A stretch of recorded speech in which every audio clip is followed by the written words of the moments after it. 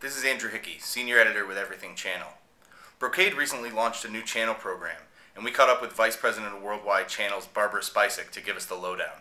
So Brocade is launching a new partner program. Barbara, would you explain a little bit about what partners can expect and what the program's all about? Okay, yeah, we're launching basically a new revision of the Alliance Partner Program.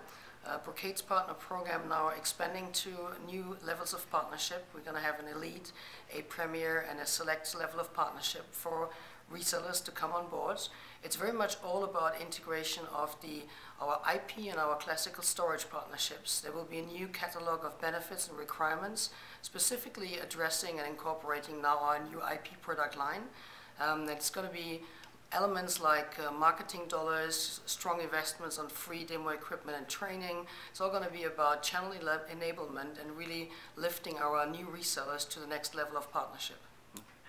And can you talk a little bit about what the former Foundry partners can expect in this new program? Absolutely. So we made it very clear. We actually ran our Channel Partner Summit, our first combined summit in April, and we gave the partners a glimpse of the partner model and program coming.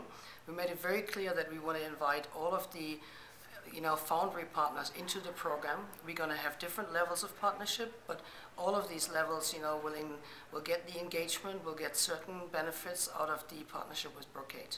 Okay. And in the past you've been pretty outspoken with saying that now that Foundry's come aboard, that makes Brocade really the strongest alternative in the market to Cisco. Could you elaborate on that a little bit and just share your thoughts? Yeah, I mean, we are basically the big difference to a Foundry, which was a pure networking player, and now the combined Brocade story is that we're the only alternative in the sense of that we span from SAN all the way to LAN technology.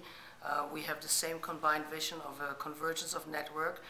Cisco's got the UCS. We're looking at a far more open and modular and flexible way of convergence in the data center world. But we are from a broadness of portfolio. We're now the only alternative because the other players were more in niches of the market.